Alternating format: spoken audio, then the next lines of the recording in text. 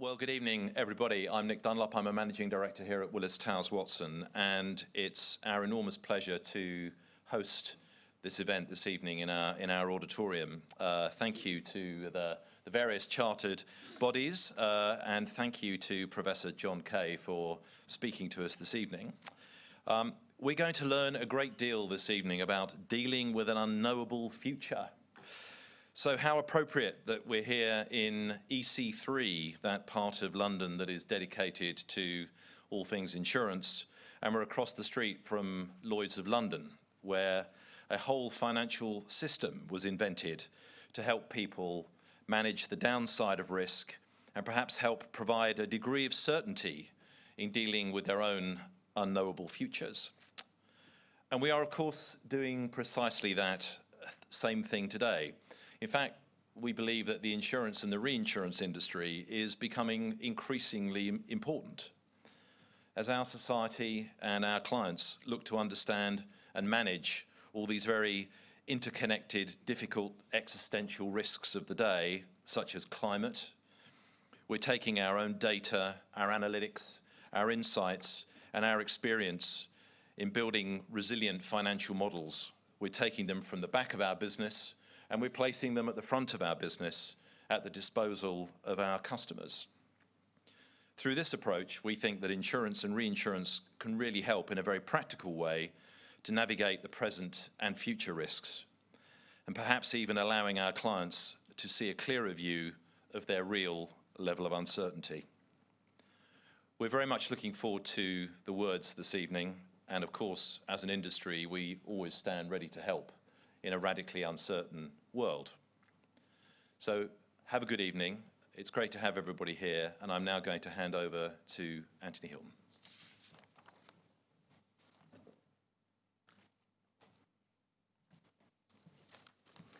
Well, I'm Anthony Hilton, and I'm the columnist for the Evening Standard, and indeed for this institute. So first of all, I'd like to thank Willis Towers Watson for their welcome and for hosting this event. It's a really marvelous building. But my main task is to introduce Professor John Kay, who, with Mervyn King, has produced, the Governor of the Bank of England who has produced his book, Radical Uncertainty, which is published this month, and copies of which will be available later out in the foyer. So John Kay was a director of the Institute of Fiscal Studies. He was a professor at the London Business School, where he founded the consultancy London Economics. He was the first director of the Side Business School in Oxford.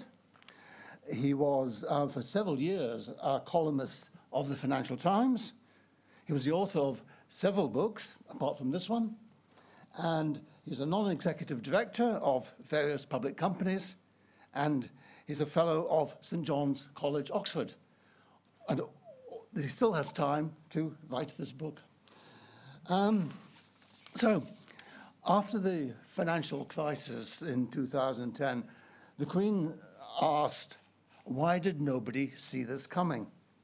Well, I think that John and Mervyn provide the answer, and indeed are skeptical of much of economics as currently practiced, be it from Milton Friedman's shareholder value to executive bonuses.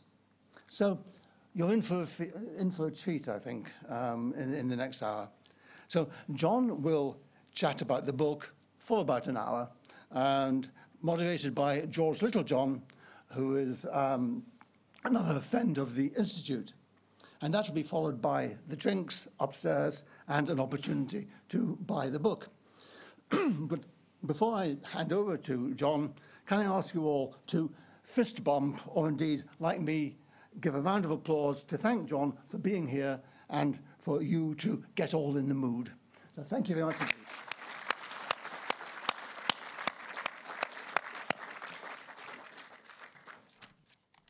Anthony, thank you very much indeed. I'm George Littlejohn, and the astute amongst you will have spotted that I'm not Mervyn King. Alas, and rather seriously, a close member of Mervyn's family had an accident this morning. He has to be there. He sends his apologies and best wishes, and of course we send our best wishes to Mervyn and his family member. However, you have John for a terrific event this evening. John, can I welcome you to the stage? You heard from Nick, from Willis Towers Watson, and Anthony, who's an honorary fellow of our institute. But here is John to talk firstly about, make sure we get our clickers in place. Tell us a bit about the history of risk and uncertainty. We had a discussion at lunchtime today about risk and uncertainty, which ended in a slightly argumentative way with a certain right-wing academic economist. John. Well, I think we'll pass over the academic right-wing economist for the moment and go back to the history, which has already been mentioned, actually, and it's quite interesting that you might think one of the things that's surprising is that thinking about risk and probability in a systematic way is something that developed very late in the history of human thought. The Greeks, for example, gambled quite a lot. They also had some people who were rather good mathematicians, but they never discovered or even really thought about the mathematics of probability, which, with apologies to some of the people in this room, is not actually that difficult as mathematics goes. In fact, the mathematics of probability was only developed in the 17th century. And the story of its development, which I think is probably broadly true, is of a French aristocrat who was an inveterate gambler, who asked Fermat, an amazing 17th century French polymath, for a bit of help.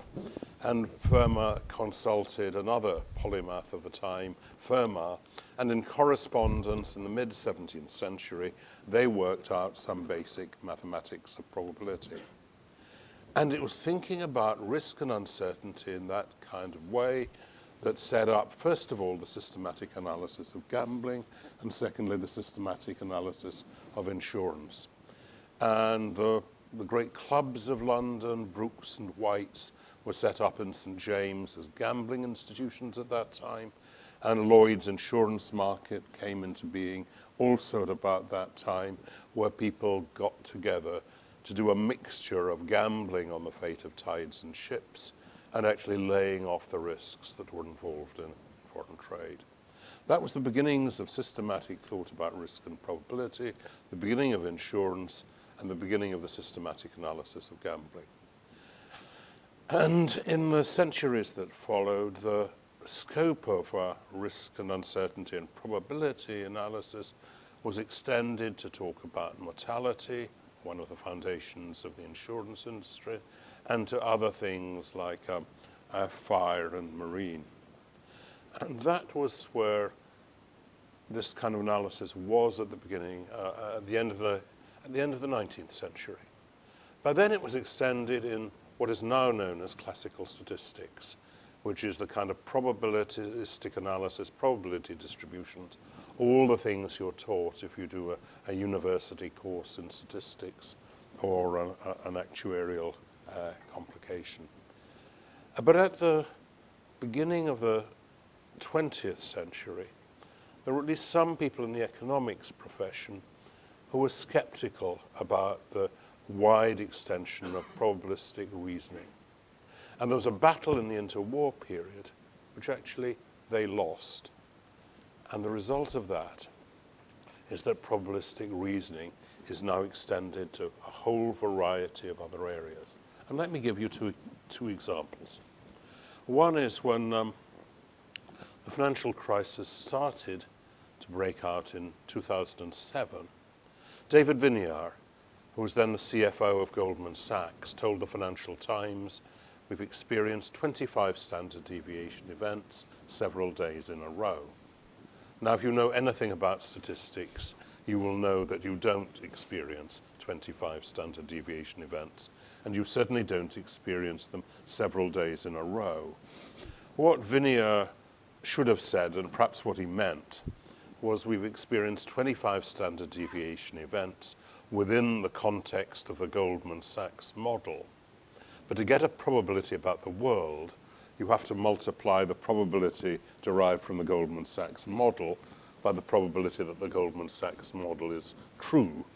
And I don't quite know what that means, and I'm pretty sure it's very low. You can't derive probabilities about the world in this kind of way.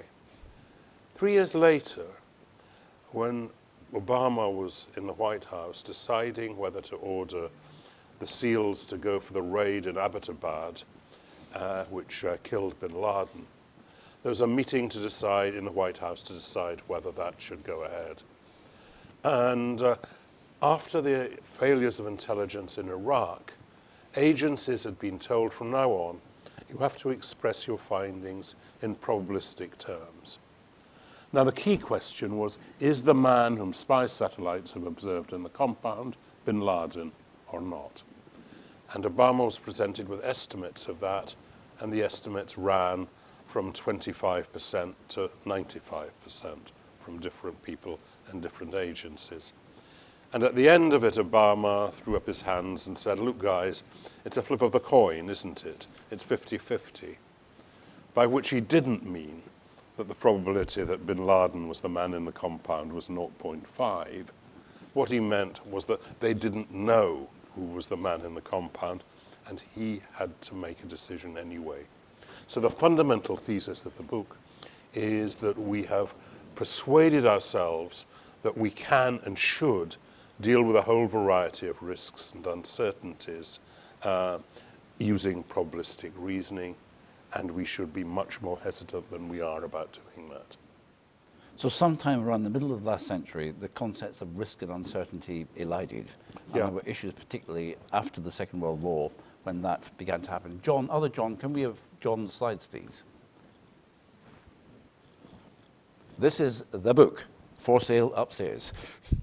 A measurable uncertainty, or risk proper, as we shall use the term, is so far different from an unmeasurable one that it is not, in effect, an uncertainty at all.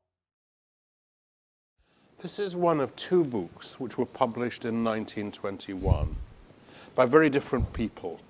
Frank Knight, whom you hear there, was actually a farm boy at Chicago, from Iowa, who had become first professor, student, then professor at the University of Chicago.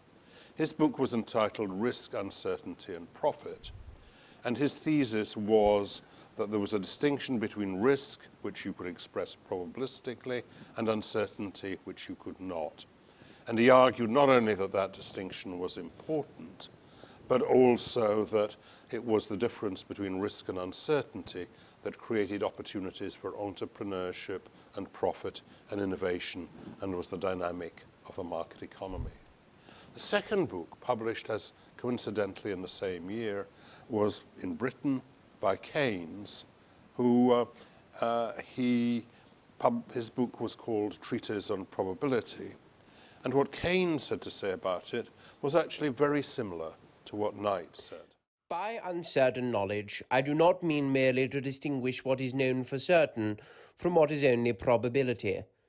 The sense in which I am using the term is that in which the prospect of a European war is uncertain, or the price of copper, or the rate of interest in 20 years hence, or the obsolescence of invention, or the position of private wealth owners in the social system in 1970.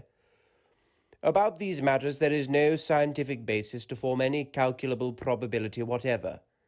We simply do not know. So, in that interwar period, there was a clear distinction between risk, which could be described probabilistically, and uncertainty, which could not. But after the Second World War, these distinctions became elided.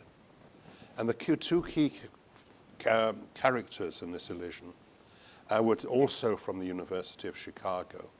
Rather interestingly, one of them was Milton Friedman, who actually succeeded Knight as kind of doyen of the Chicago School of Economics. But as a young economist in the late 1940s, he collaborated with a statistician at Chicago called Jimmy Savage, and together they set out foundations of what is essentially an axiomatic approach to the analysis of risk and uncertainty that has been much of the basis of economics and finance ever since. Now, there was an early challenge to that kind of reasoning, and that challenge actually was exemplified at what became a rather famous dinner party in Paris in 1952, which was a conference that was called to discuss these kind of new approaches to risk and uncertainty. And there was a rather remarkable dinner at that conference, at which there were at least 4 people around that table who would subsequently win Nobel Prizes. And you can see that Savage and Friedman were 2 of the key participants there.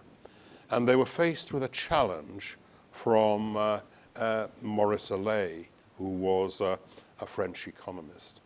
And what Allais did was he posed for them a number of questions. And asked them to take a view on whether they would take on various bets or not. And at the end of it, he showed that they had contradicted themselves.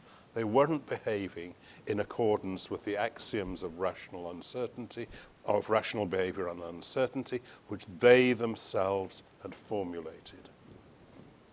This story is rather like the book itself. 2 of us in the room, Anthony and I, have read the book, and it really is not just fascinating intellectually and very stimulating, it's also a great read, and it reflects the importance of narrative in economics, which John and Mervyn both speak about.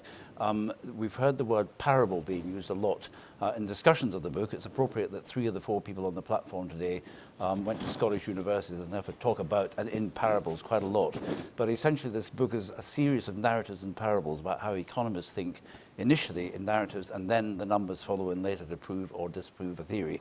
But this was the beginnings of a subject which I know you don't have much time for, George, or a great deal of time for, behavioural economics. Yes, it's a subject called behavioural economics, which a lot of people in the finance community have picked up over the last decade or 2. And really it began at that dinner party in 1952. But the interesting thing is behavioural economics began at that dinner party not as a critique of people's behaviour, but as a critique of the assumptions made by economists about rationality. In effect, what Allais was saying was if the people's behavior in the world doesn't correspond to our axioms, then there's something wrong with our axioms. But about 20 years later, all this got turned round in a way that modern economists have been rather inclined to do, which was not to say if people behave in the world in ways that don't correspond to the axioms, there's something wrong with the axioms. It's to say that if that's the case, there must be something wrong with the world. So that what we actually need to do is to bang people on the head and induce them to behave in accordance with the ways we think they ought to behave. So I talked at a conference a year ago where there were 50 tables laid out at the conference. And every one of these tables was labeled with a so-called bias, overconfidence, availability heuristic, and so on. One had to wonder, if humans have so many biases in the way they behave, why have we done so well? You know, perhaps actually what people call biases are adaptive responses to very complex situations, rather than follies in the way we behave. And just to give an example of what is a character, well, I'll give a couple of examples of characteristic behavioral economics experiments. One is you flash up on the screen a slide that says a bird in the hand, and then you ask people what it said, and 90% of them will say it said a bird in the hand. Now, who is actually making the mistake in that particular character exercise? Is it the person who makes sense out of this nonsensical slide, or is it the person who set up this foolish experiment in the first place? Or one interesting exercise was you ask people, are there more words in English that have K as the first letter or K as the third letter? Well, most people say more words that have it as the first letter because they can think of words that have it as the first letter. And this is the so-called availability heuristic. People attach too much weight to the first things that come into their mind. Now, the interesting thing was Kahneman said, actually, there are more words in English, like acknowledge, that have, or cake, that have K is the third letter, but you probably don't think very quickly of these. However, Kahneman did this experiment quite a long time ago, and we have much better databases now than we did then. So we could, and we did an amusing exercise in the book, we interrogated 600,000 English words and asked how many have K as the first letter or the third letter. And the answer is far more actually have K as the first letter. But does it matter? Why did anyone ever want to know this in the first place? And if you could think up a reason for wanting to know, you could probably think of an intelligent way of approaching the problem. Divorcing problems from their context is actually a very misleading way of thinking about these kind of exercises. And there's a distinction here. George has talked importantly about parables and stories. There's an important distinction here between what we call puzzles and what we call mysteries. Puzzles are things which are well-defined problems which have right and wrong answers. It may be difficult to find the right answer, but people know when they've reached it that it is the right answer. Puzzles are things that are not so well-defined, and you may not know what the right answer is even after you've reached it. So that some of you may be familiar with Philip Tetlock's so-called good judgment project, in which he tries to look at the quality of forecasting. He selects people he calls super forecasters. And you may have read about super forecasters in the last couple of weeks, because Downing Street and Dominic Cummings hired a super forecaster and then decided after a few days that they didn't want one, or at least they didn't want that particular super forecaster. But if you look at the questions Tetlock is asking, there are two on the agenda at the moment. One of which is, will the Donbas region of the Ukraine be accorded special legal status in the first quarter of 2020? And another one is, will there be more than 1 month in 2020 in which civilian unemployment in the United States exceeds 4%? Now, these are puzzles. They're well-defined problems to which there will be right and wrong answers. But they're not really the kind of questions to which people want to know the answers. What you really want to know is the answer to the much vaguer question of what is actually happening in the Ukraine, or is the US moving into recession? And these are much more, have the character of mysteries. They're ill-defined problems, and it's not clear what the answer is. So we're skeptical about behavioral economics as the answer to this kind of problem. And behavioral economics has had quite a lot of impact on economics, but perhaps not as much implication for economics as what we call the Friedman doctrine, which is where Friedman got to after these kind of arguments. In his seminal work, Frank Knight drew a sharp distinction between risk as referring to events subject to a known or knowable probability distribution, and uncertainty as referring to events for which it was not possible to specify numerical probabilities. I have not referred to this distinction because I do not believe it is valid. I follow Jimmy Savage in his view of personal probability, which denies any valid distinction along these lines. We may treat people as if they assigned numerical probabilities to every conceivable event.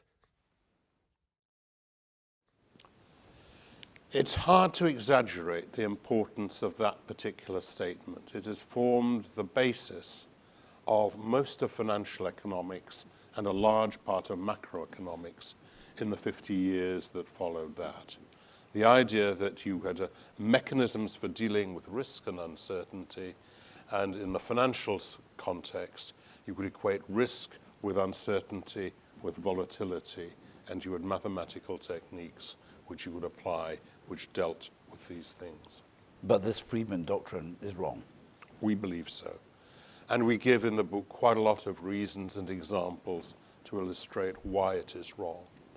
I will give you one example of the kind of problems that arise in the Friedman doctrine. Some of you may have come across the work of Nate Silver, who's the US political pundit who's made a great reputation by correctly predicting the results of a number of US elections recently. And Silver is an absolutely 100% committed believer in this doctrine that you can deal with anything by reference to quantitative probabilities. So Silver gives himself, in his book, The Noise and the Signal, quite a difficult task, which is what was the probability in September 2001 that someone would fly a plane into the Twin Towers in New York? Silver can answer this question, and the answer is 1 in 12,500. Where did he get that number from? Well, I can describe the calculation which he did, which is he says before 2001, there were but after the Second World War and before 2001, there were 2 incidents in which planes collided with tall buildings in Manhattan. There are 25,000 days, roughly, between 1945 and 2001. So what you do is you take 25,000, you divide it by 2, and you get the answer, which is 1 in 12,500. Now, I probably don't have to spend much time persuading you that this calculation is stupid. First of all, it ought to cast doubt on this particular Friedman doctrine in your mind. But perhaps more important is to ask what would make that kind of calculation a reasonable thing to do. And I want you to imagine a model in which there is a fixed population of skyscrapers in Manhattan.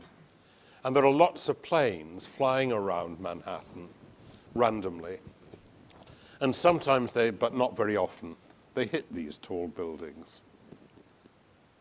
Think about that model for a moment. And if it was like that, then this would be what physicists call an ergodic process. And from the observed frequency of planes colliding with these buildings, you could deduce over time a probability distribution related to these kind of incidents in New York.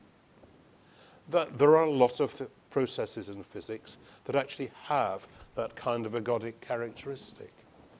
And what we're seeing here is a desire to pretend that things in the worlds of business and finance have that kind of property of ergodicity, which means that you can treat them with the same kind of thinking and the same kind of mathematics. But it's not actually true. And the reason you can make these kind of predictions in the physical world, which you can't in the world of economics and finance, is that you know what the underlying structure of the system is, it remains unchanged over time, and it's not much affected by our interaction with it. But none of these things are true in the worlds of business, economics, and finance. We don't know enough about the system, it doesn't remain constant over time, and it's affected not just by our actions, but our beliefs about it. Venus doesn't care what we think the equations of the motion of the planets are. They remain unchanged, they remain the same, whatever we believe they are. That's not true in our kind of world. I can see Nick Holstrom with us, who's an aeronautical engineer by background, being highly amused by the calculations on planes flying around New York. John, the book is called Radical Uncertainty. What's radical about it? What's changed in recent years? Let me give you this for a moment. On the day when I left home to make my way in the world, my daddy took me to one side. Son, my daddy says to me, I'm sorry I'm not able to bankroll you to a very large start, but not having the necessary letters to get you rolling. Instead, I'm going to stake you to some very valuable advice. One of these days in your travels, a guy is going to show you a brand new deck of cards on which the seal is not yet broken. Then this guy is going to offer to bet you that he can make the jack of spades jump out this brand new deck of cards and squirt cider in your ear. But son, do not accept this bet, because as sure as you stand there, you're going to wind up with an ear full of cider. It's not often you get Marlon Brando and Milton Friedman in one talk. And I think, actually, when people come to study finance, they should be acquainted with Marlon Brando before they're acquainted with Milton Friedman. Because this story is actually one which people in the finance sector really ought to take to heart. Because one of the, perhaps the strongest argument which is presented for saying that we have this capacity to attach probabilities to every conceivable event is the one that says you can elicit people's probabilities by offering them bets of various kinds, or indeed insurance policies of various kinds. The trouble is, in a world in which we have imperfect information, much of the time, the reason people are willing to take on these kind of policies and these kind of bets is that some people know more about things than other people do. And that's exactly the point that Brando was making, and it's absolutely key. And in this location, I can go back and tell a story that changed the way I think about risk and uncertainty. It was one of the things that set me on the road to all of this, which was getting somewhat involved in a reconstruction process of the Lloyd's insurance market in the early 1990s, and asking the question, what had been happening there? And the two reasons why people might trade risks with each other. One is that they trade them because they're passing the risk to someone who is better able to bear that risk than they are. And that's what happens in insurance properly conducted. But the other reason for trading risks is that someone who knows more about the risk dumps it on someone who knows less about the risk. And a large part of what had gone wrong in Lloyd's in the course of the 1980s was that a large part of the market had been moved from being primarily about the first of these, the passing the risk to people who could manage it better, to passing the risk over to people who understood less about it. All of these things work in these kind of markets.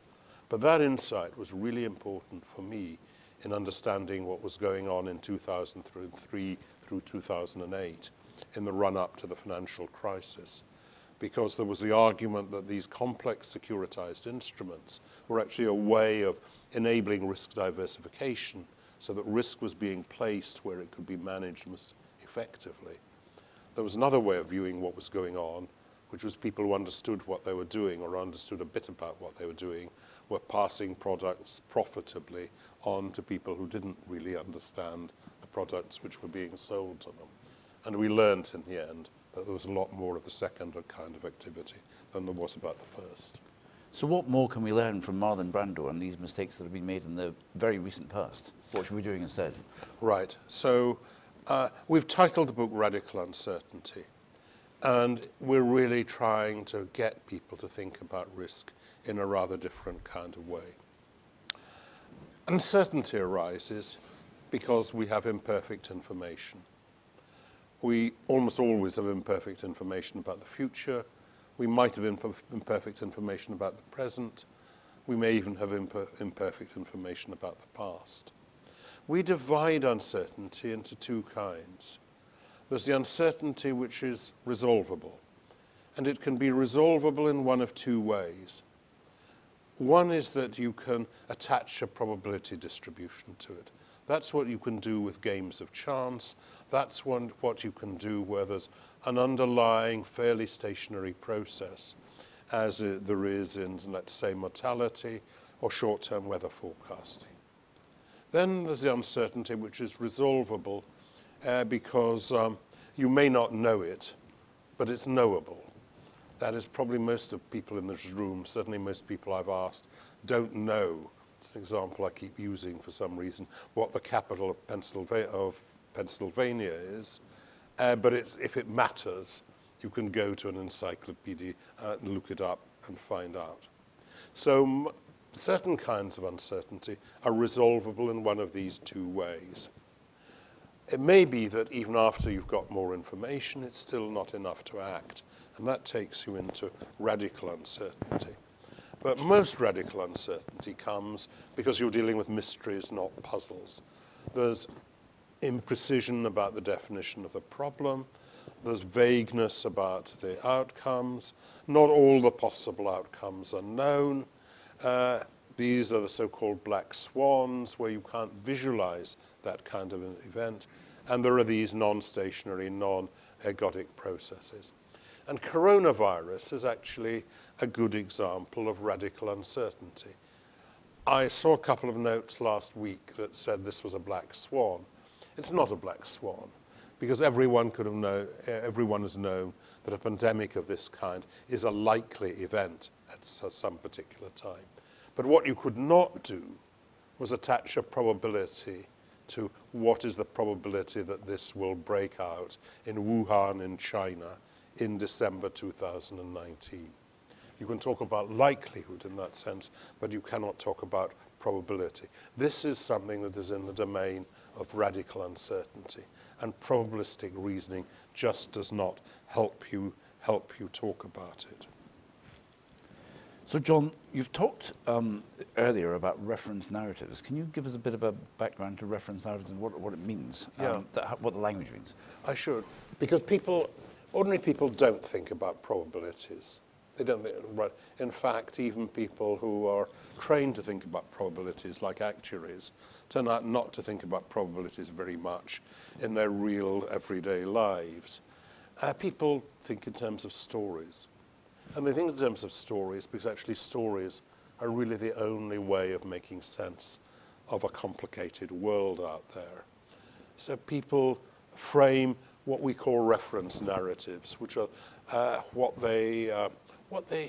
basically what they hope will happen, the ways in which they're working around. There's an incident that made this very clear to me, which I went to a meeting at the Treasury, which was between, on the one hand, a group of defense contractors who were engaged in very large, non-competitive government procurement projects. And on the other side of the table, there was a group of Treasury economists, who were people who'd been to good business schools and finance courses, and had been trained in the capital asset pricing model. And the Treasury economists explained that risks associated with these kind of contracts were idiosyncratic and diversifiable, completely diversifiable, therefore they didn't carry any market risk, and therefore, according to the capital asset pricing model, there was no need for people engaging in these kind of activities to be paid any risk premium over and above slight margin over the government bond rate. You can imagine that at that point, the people on the business side of the table were looking at the Treasury economists, wondering what sort of planet these people had actually come from. Now, in some senses, both were right and both were wrong. They were just talking at completely cross purposes. The people who'd been educated in the current orthodoxy in finance thought of risk, uncertainty, volatility as all meaning the same thing. The business people did not. The business people were thinking in terms of the reference narrative, the story in which the project developed as people hoped and expected it would. But they knew that in these kind of projects, which were entirely one-off projects, typically they didn't go quite as they would.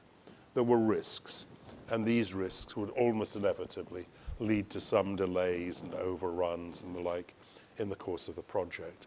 In ordinary language, when people talk about risk, they don't mean volatility. They don't even mean what we mean by uncertainty. Risk is something bad. No one ever says there's a risk we might win the national lottery. They don't even say there's a risk we might not win the national lottery, because they don't really expect to win the national lottery, and it's not part of their reference narrative. The outcome of the lottery is a matter of uncertainty, but not a matter of risk. Risk in this sense is something that's bad, and risk is defined relative to a reference narrative.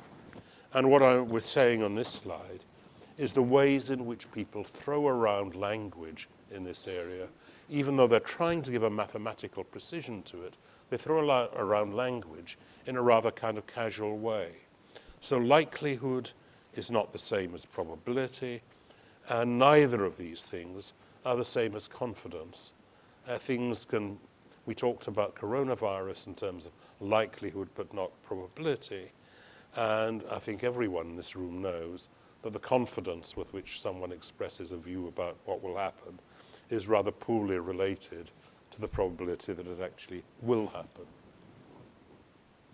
John, in the book, we're kind of running out of time here, but in the book you cover a lot of the implications for many industries in a wonderful way. For instance, the chartered bankers represented here, the Chartered Insurance Institute members and our CISI members. Could we focus on a couple of particular sectors, regulation and asset management? Can I just ask, are there any regulators here? Through this light I can't see any halos, but I just wonder if there are any regulators here. No, so fire away. Right, but a lot of regulators here, I'm pretty sure. A lot of the motivation for Mervyn in writing this book and thinking about these issues was to do with the very obvious failures of bank regulation. And most of all, that was the idea that you could quantify the amount of risk capital that banks actually needed to provide in order to secure the security of their activities. And the absurdity of that was most forcefully demonstrated by the first example to go badly wrong in the UK in the financial crisis, which of course was Northern Rock. And in the spring of 2008, Northern Rock announced that it was the best capitalized bank in Britain. It had so much surplus capital, it planned to return it to shareholders.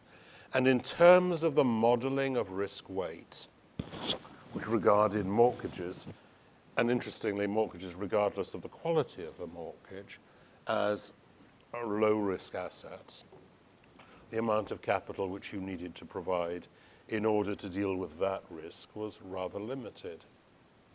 But actually, the risk which killed Northern Rock in the end was the risk of wholesale markets drying up, and in particular, the market for mortgage securitization, on which they had relied to place the mortgages they sold, dried up more or less completely. And that meant that Northern Rock ran out of money very quickly. If you think about these kind of things in terms of the reference narrative and what are the kind of things that may jeopardize the the reference narrative, you don't think in terms of this kind of regulatory modeling. You think it in terms of what are the things that could derail the reference narrative.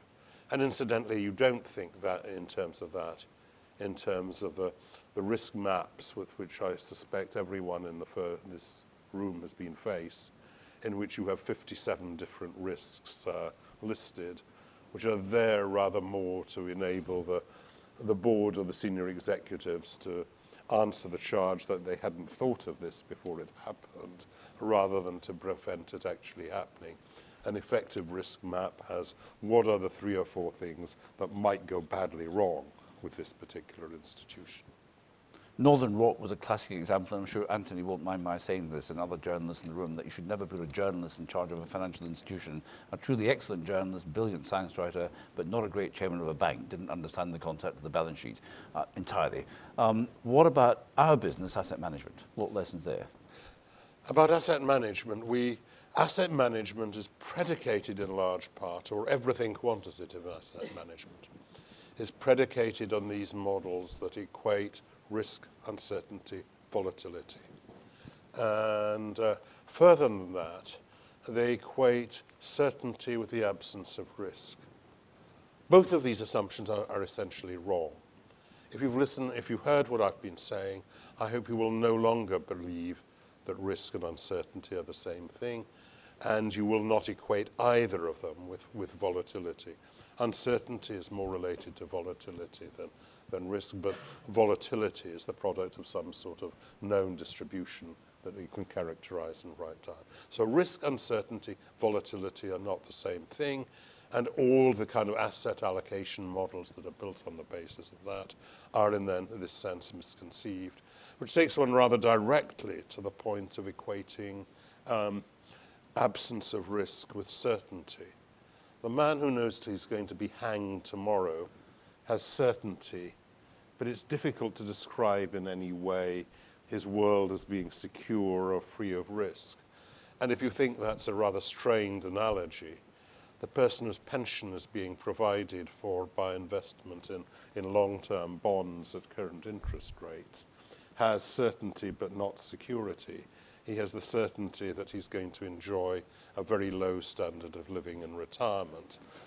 And perhaps he might like to think about risk, certain and uncertainty in slightly different ways, or perhaps it is his advisors and the people who do modelling on his behalf would.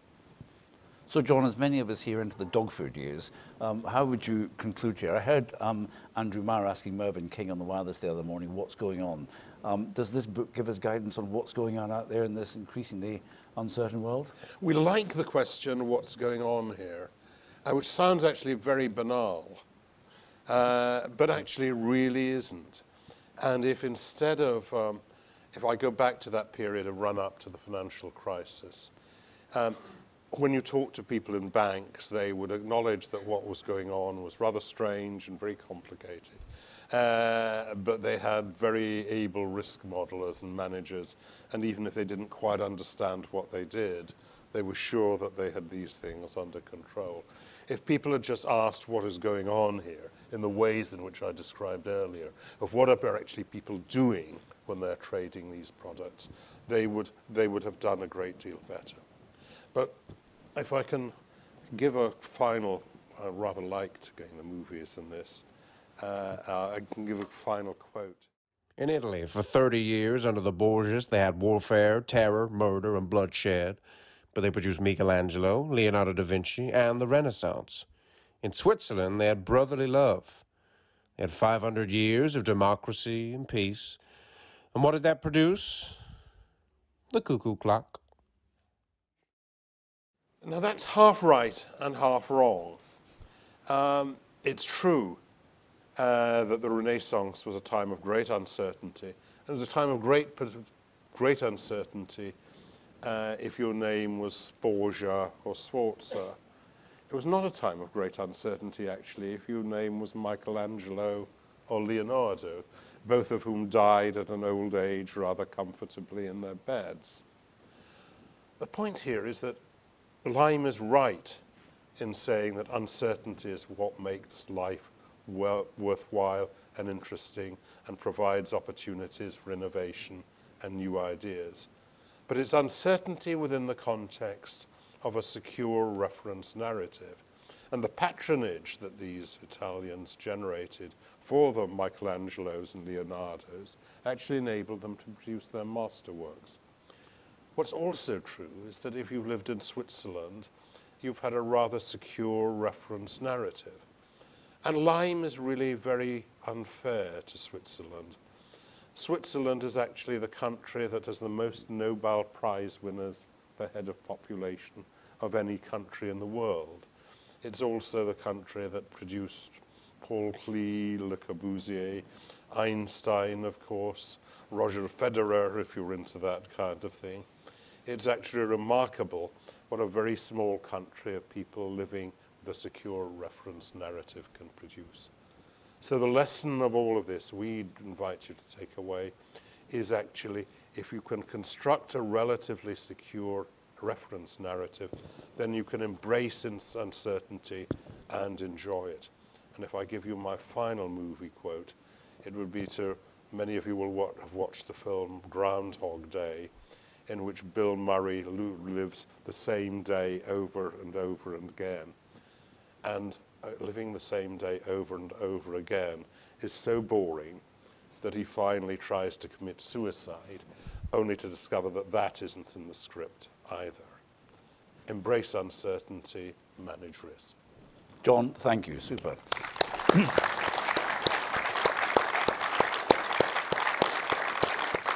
Now, we've got some time for questions and a colleague running along there to get a microphone. Can I ask for a question or two, please? There's a chap up there, maybe. Thank you. Yeah, thank you very much for the talk. What do you think are areas of progress because you were also covering a lot of scientific streams and not only mainstream. So what delivers a way out of the current unappropriate description of a risky world? Well, I think we need to do a lot of rethinking in business and finance. I think what has happened and what has gone wrong in this area is a century ago, the American philosopher Charles Sanders Peirce described 3 ways of doing scientific three approaches to scientific progress, which he called the deductive, the inductive, and the abductive. The deductive is you start from a set of premises and you work out the logical conclusions from that.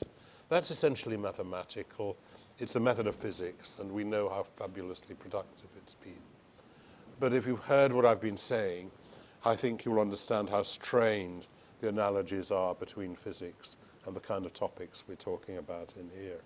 The inductive is you generate large amounts of observation of the world, big data or whatever, and you can see patterns in that data, and you can develop theories and policies on the basis of that kind of data.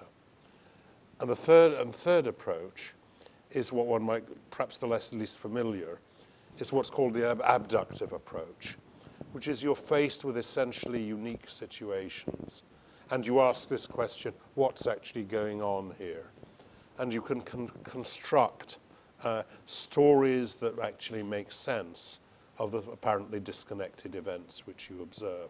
If the first, the deductive, is characteristic, the message of physics, successful medicine, for example, is typically inductive. You get lots of, as it were, data generated by patients who present. And the third is really the method of law and history. You have a unique set of facts, and you try to make sense of it. Now, I think if we're talking about economics and business, we actually have a role for all three of these. And I think each of these styles of reasoning ought to be in our minds. I think a lot of what has gone wrong in the areas of economics and finance I'm talking about is we've looked at the deductive side of things at the expense of the other. And we also have, I think, and this is an important topic we could spend a little time on, an exaggerated belief that big data and large amounts of data sets are going to solve these problems for us. They are going to help a lot in these kind of inductive areas. But the truth is we are endlessly faced with unique situations. Ask yourself, if you replace Obama in the White House deciding whether to order that raid by a computer, what is the computer actually going to do? What is the training base on which the computer works out how you're supposed to be President of the United States faced with a situation like that? Artificial intelligence is very good at solving puzzles, but the reason we're not like computers is that a lot of what we have to deal with in the world are better described as mysteries. I'm not going to ask you whether a computer should stand for election for president in a few months' time. At the moment, I'd certainly vote for the computer. There's a question from a gentleman there.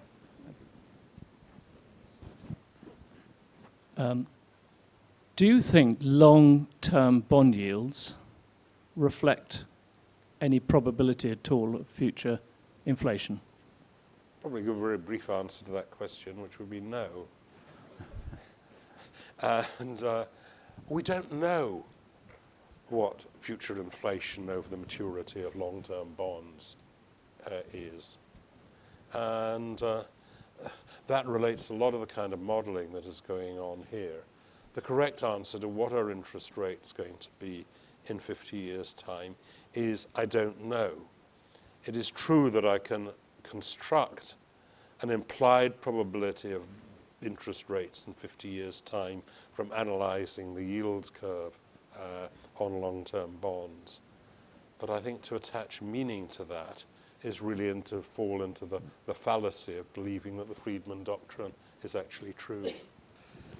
John, just a quick question. I mean, within your radical uncertainty, and you have a reference point of the financial crisis, where would you put QE in terms of its role over the last 10 years?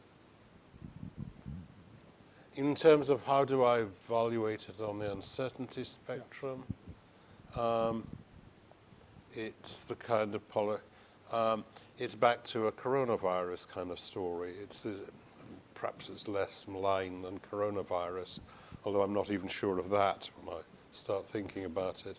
But it's the kind of policy instrument which you would have thought it was likely would have been adopted one day, but to say what is the probability that central banks would respond in that kind of way is not a very meaningful question. QE, of course, poses a lot of the difficult issues about what is going to happen to the future and what do we plan for it, that we've been implicitly discussing in the course of this conversation this evening. Paul. Since the financial crisis, certain banking jurisdictions seem to be demanding more capital, greater liquidity. I read that at the same time, US Navy captains are now taught to steer by the stars rather than relying on GPS. And there are also new designs for nuclear reactors feature elements of redundancy and multiple systems that were lacking in the Fukushima reactor. All that's very encouraging, but overall, would you say that we're getting better at building safe systems, or are we getting worse? Oh, we're getting better in some places and worse in others. And you've raised some really important questions in the course of what you had to say there, or some really important issues. We talk a lot about the needs to ensure that your reference narratives are robust and resilient. And we can learn a lot about robustness and resilience in systems from understanding these engineering processes. How do you design nuclear power stations that are safe? How do you design petrochemical plants, things like that? Two key parts of that are what people describe as modularity and redundancy. Modularity means that part of the system can fail without it jeopardizing the integrity of the whole. Redundancy means you build more tolerances than you think you need.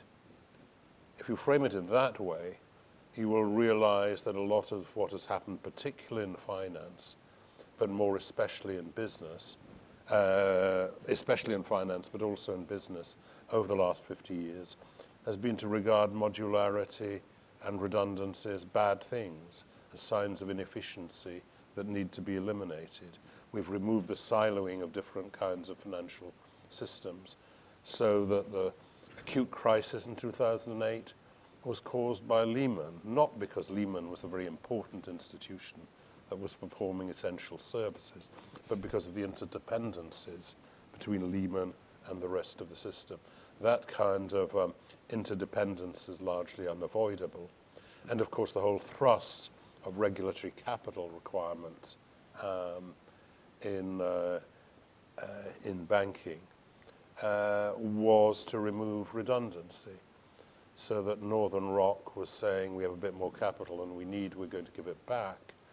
If an engineer were to say, well, maybe that bridge is a bit stronger than we actually need, we'll shave a bit off it, you would not have the same enthusiasm for what was being done. Well, on that note, can I first of all thank our hosts at Willis Towers Watson for having us here this evening. I thank you all very much for coming from the three bodies in the Chartered Bodies Alliance and other guests. I'd like to thank Nick and Anthony for their generous and warm introductions, but most of all, thank John for doing this terrific talk tonight. So please join me.